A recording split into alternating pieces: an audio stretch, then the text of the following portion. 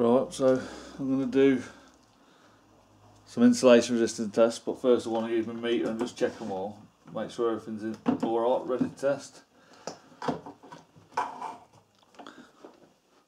So I know this grey one, the grey 2 wires, the capacitor winding, that's got 5.5 ohms.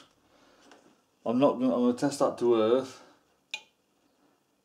Might as well test both sides. So there's no connection to earth, which is good, but I'm not going to put insulation resistance test that because that's only a 5 volt winding, so I don't really want to be putting high voltage down it.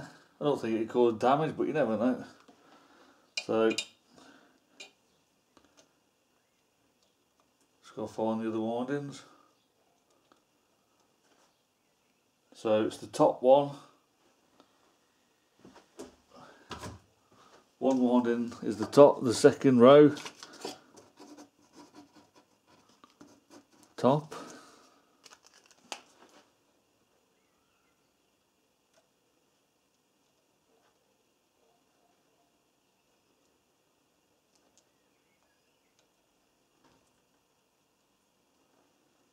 And the third row top, both at 1.3, so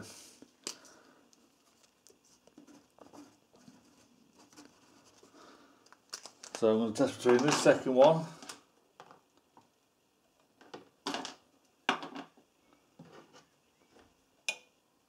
earth, nothing, and the third one and earth, nothing, and then test between each other, nothing.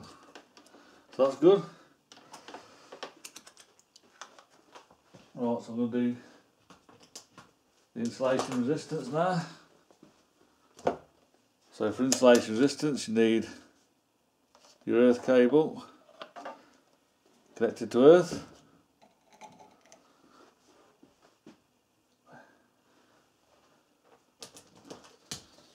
I'll use the live for testing.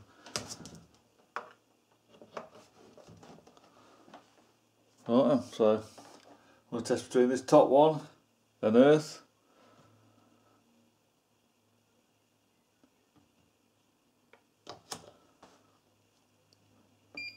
1000 volts then, so always check it. I'm going to do it at 250 volts and then 500 volts. So greater than 200 megger ohms, which is good.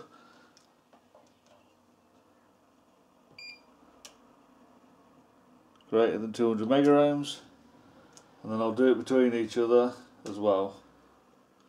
So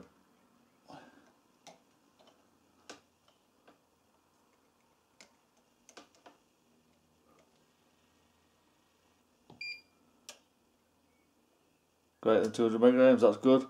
I'm going to go up to 500, do the same tests. Good.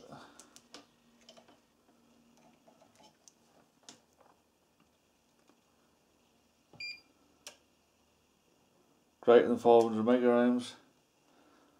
Because it's higher voltage, the readings go higher. Greater than 500 megger ohms. So yeah, all the windings on that test, brilliant.